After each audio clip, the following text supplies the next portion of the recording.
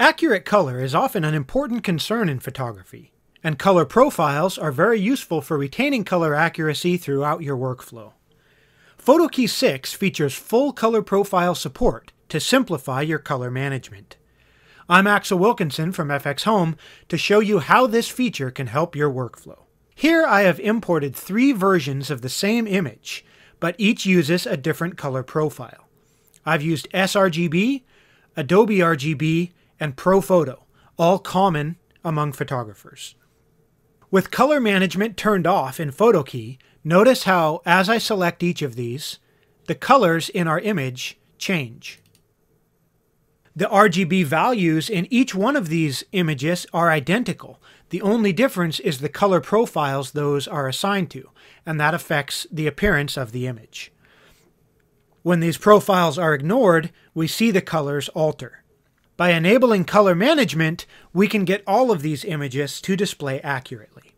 Color profile information is controlled primarily through the Options screen in PhotoKey 6, which is accessible through the File menu. Click the Color tab to access the controls. If you're not well versed in color profiles, then you can have PhotoKey handle all of this for you automatically so you don't have to worry about it. To do this, enable color management and then check the box next to Always Use Foreground Layer Embedded Color Profile. With this enabled, PhotoKey will automatically display each image you import based on the profile it already uses, so you'll have accurate color every time.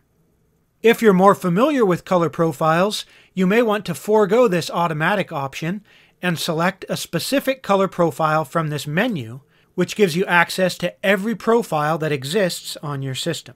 Every image you import will then display using that color profile. Each color profile has a specific color space and a certain range of colors it can display, called a gamut. When an image is converted from one color profile to another, certain colors in the original image may not have an exact match available in the gamut of the new profile. The Rendering Intent menu lets you tell PhotoKey how to handle those colors during conversions.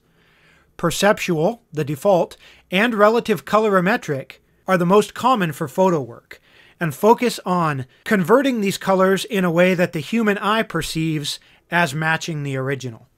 Saturation is used primarily for computer graphics, and absolute colorimetric is used sometimes to compensate for printing onto tinted paper, so that the tint of the paper does not alter the desired colors in the final image. For most people, perceptual or relative colorimetric will be the options that give the best results. I'm going to re-enable this option so that we always use whatever profile is embedded in the foreground, and click OK. Now, with that enabled, notice that as I select each of these images, they display essentially the same way. The colors are consistent in all 3 color profiles.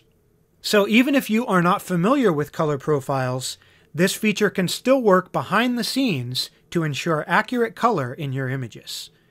If you use color profiles regularly, this feature will help you fit PhotoKey 6 effortlessly into your workflow.